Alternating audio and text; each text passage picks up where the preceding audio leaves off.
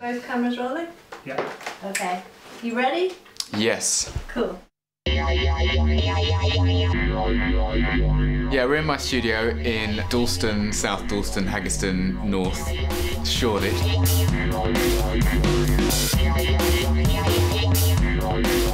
I've sort of decided to coin my own stuff as beat rock because I think the backbone is rock music. It is like having something to shout about, and I think that's where the sort of punky, slightly rough edge comes from as well. You have this supporting foundations of sort of classic songwriting and choruses that are meant to do what grunge choruses do. You kind of make you go like, yeah, that's a chorus, mixed in with pioneering, abstract, sonic-based stuff. That's my idea of sort of electronic music, or using machines to sequence or automate certain things that still keep it sounding quite raw.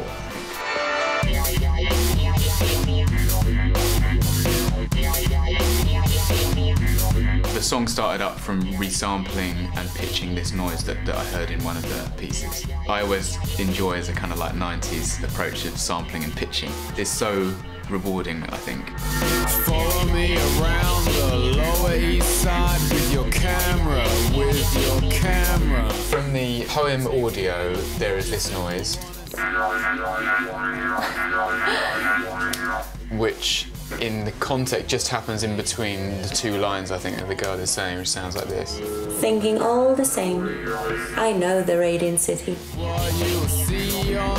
So the first thing I did was cut that noise out and then took it to my sampler sequence machine, and with a little bit of EQing, we get a noise like this.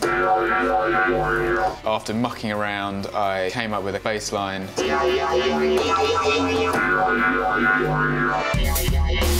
And then we're back on the computer, that gets recorded in. There was another thing I found in it that I liked, which is this. That noise in particular actually ended up being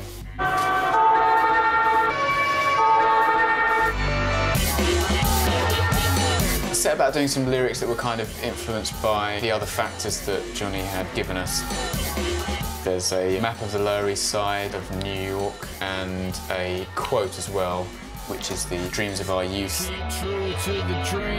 In my own stuff, I quite like repeating a line or a phrase that I think has some kind of weight to it. I came up with this line for the chorus, which was, film your own television. So it can either be taken in that way, or it can be a suggestible, encouraging thing to say that you can make your own good news if that's what you want to see instead.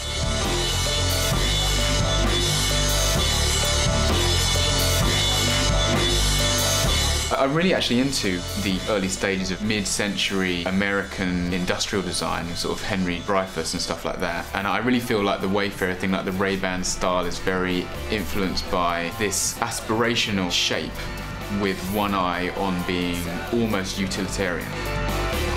I'm going to tenuously tie this into music. So you have a classic product, it's topical and current to the age that you're living in. When I was growing up, the main thing that was important was that I could go and see music live, and these people were young men and women making music, and it seemed topical.